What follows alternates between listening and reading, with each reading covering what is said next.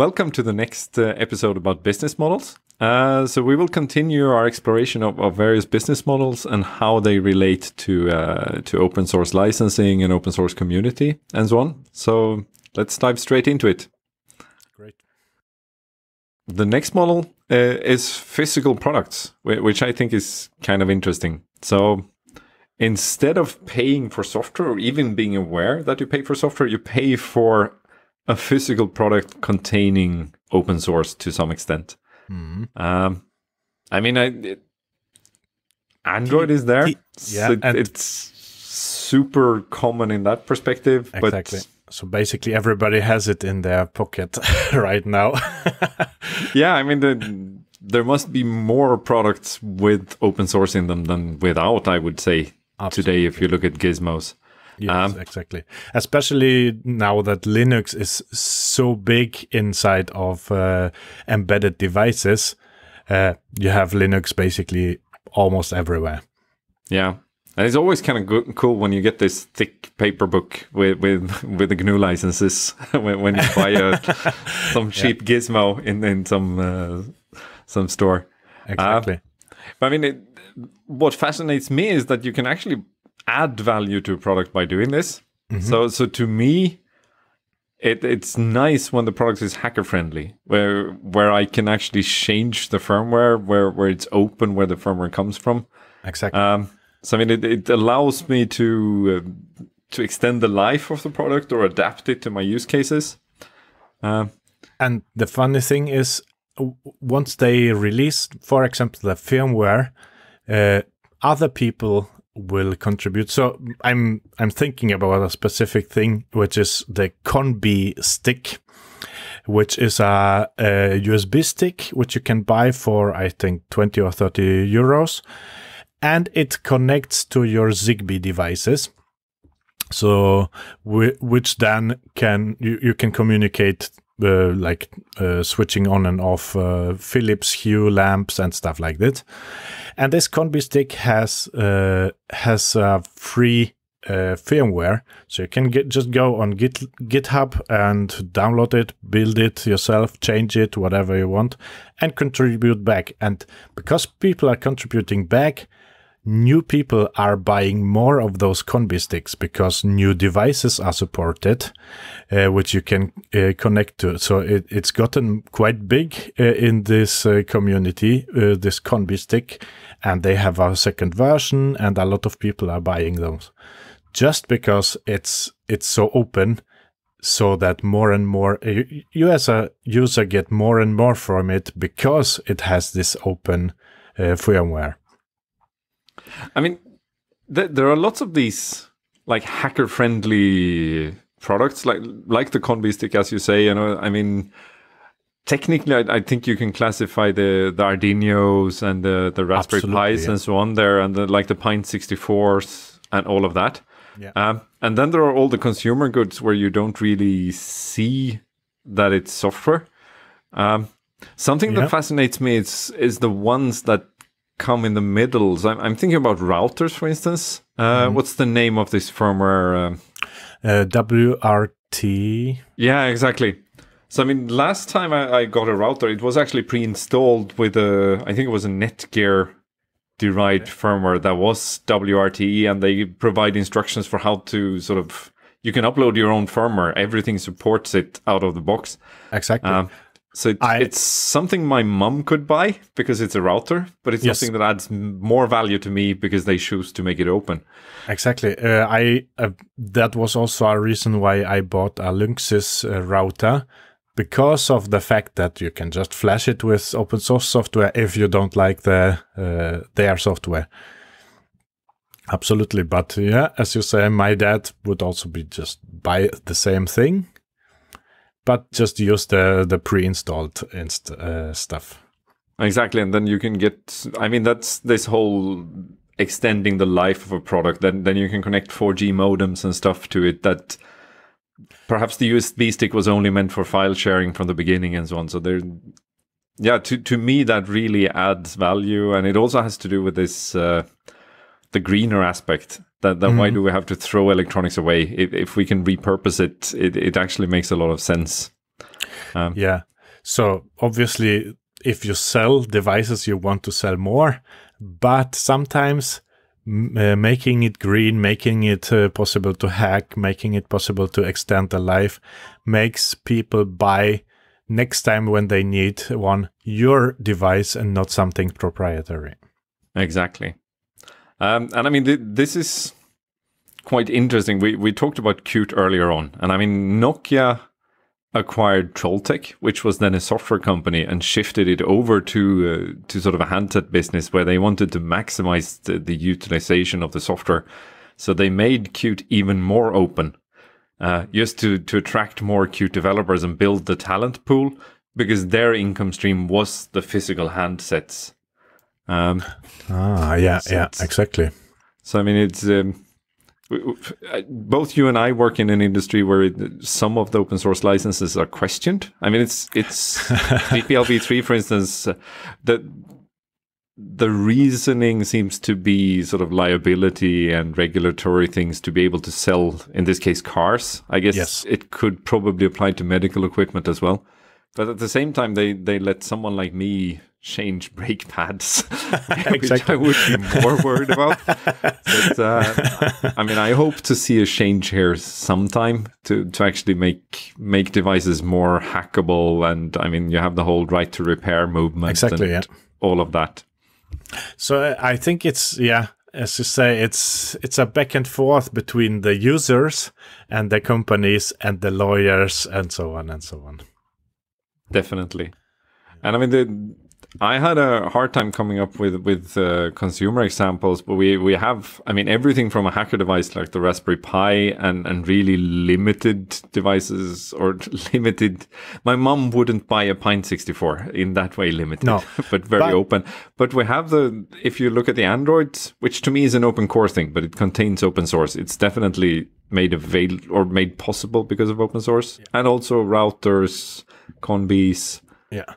Also, I'm thinking about all those boxes which you buy for having like a bunch of services at home, where sometimes there's a Raspberry Pi in pre-installed software which you just buy as a package.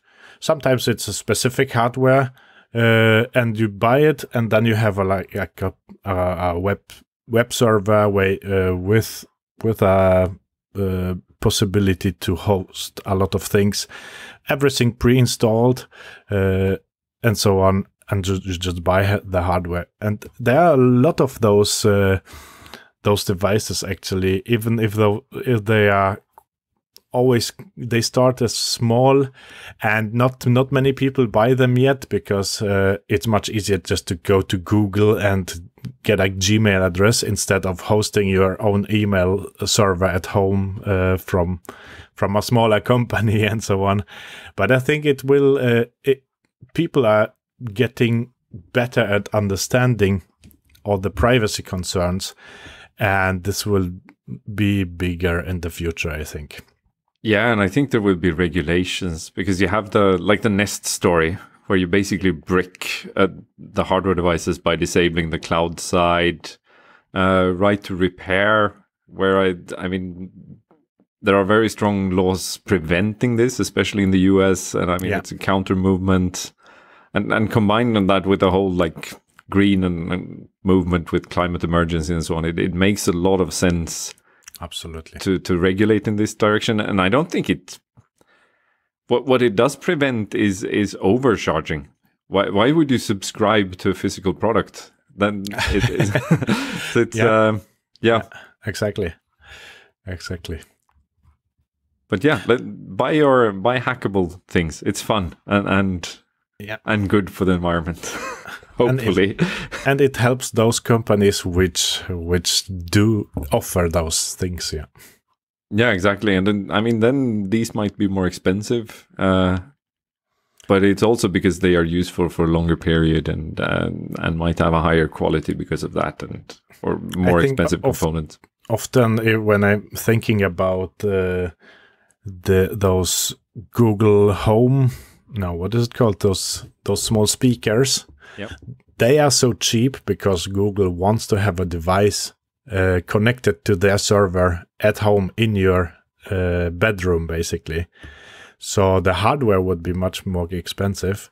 So you're paying less with money, but you are paying a lot of with privacy, which is also quite concerning to a lot of people. Definitely.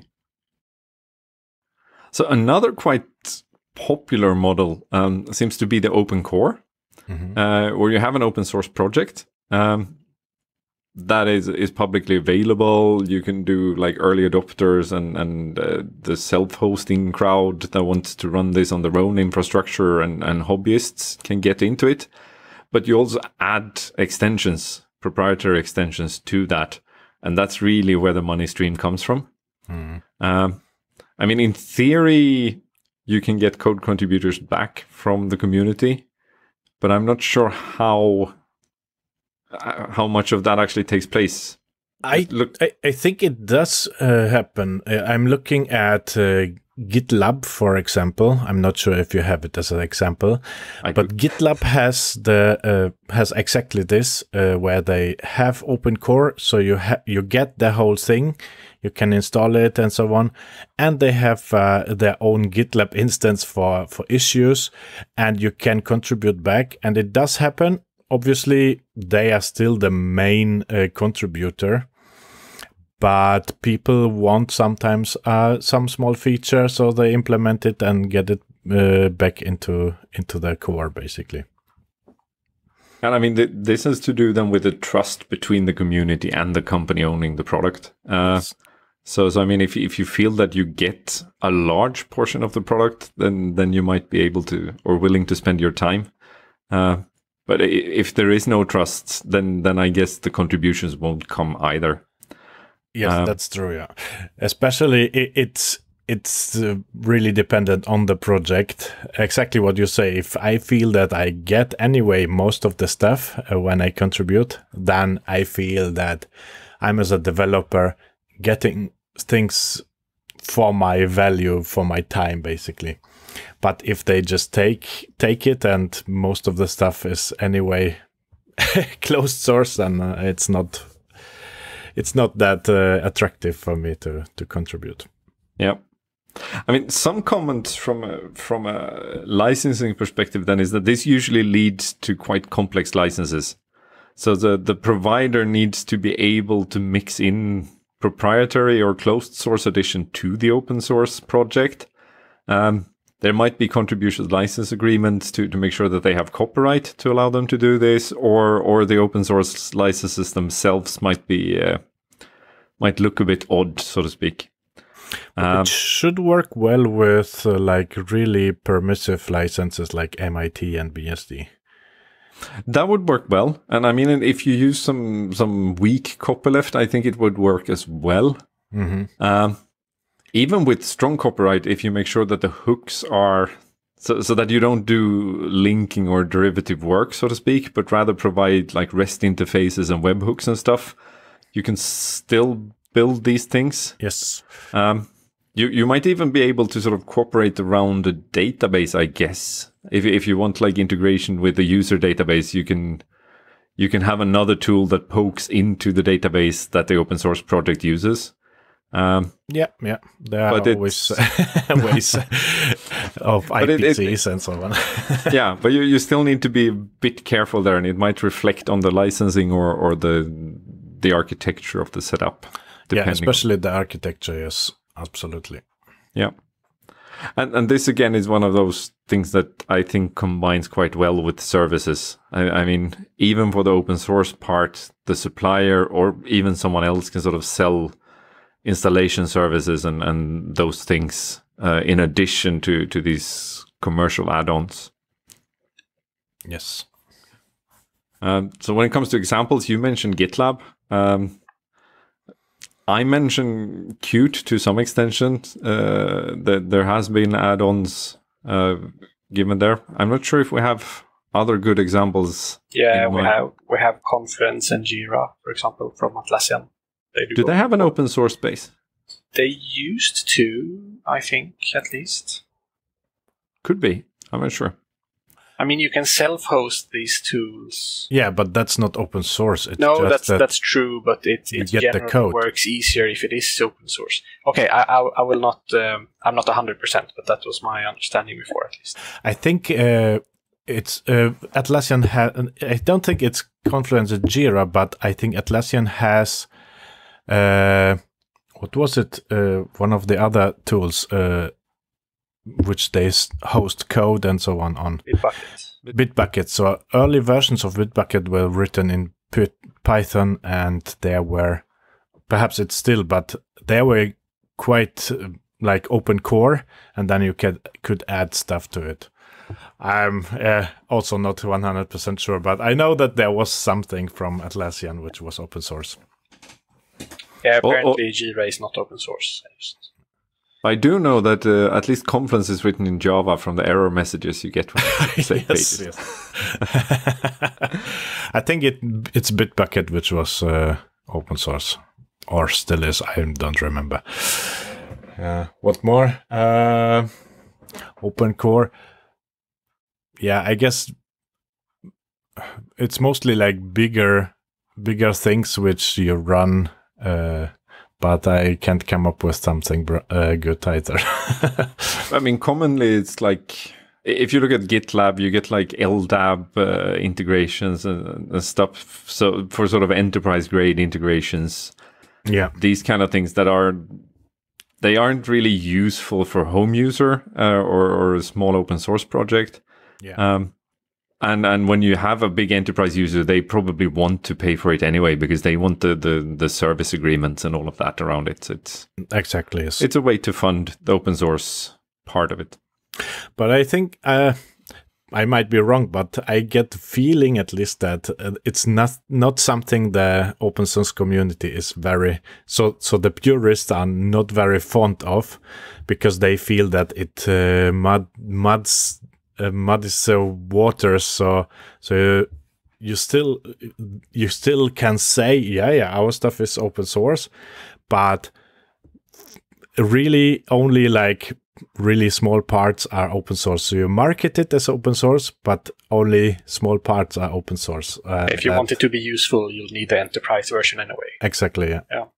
I mean, this links back to the contribution part. I mean, if you provide enough as open source, you might actually be able to get the benefits of being an open source project. So you get community maintenance, community fixes, and these things.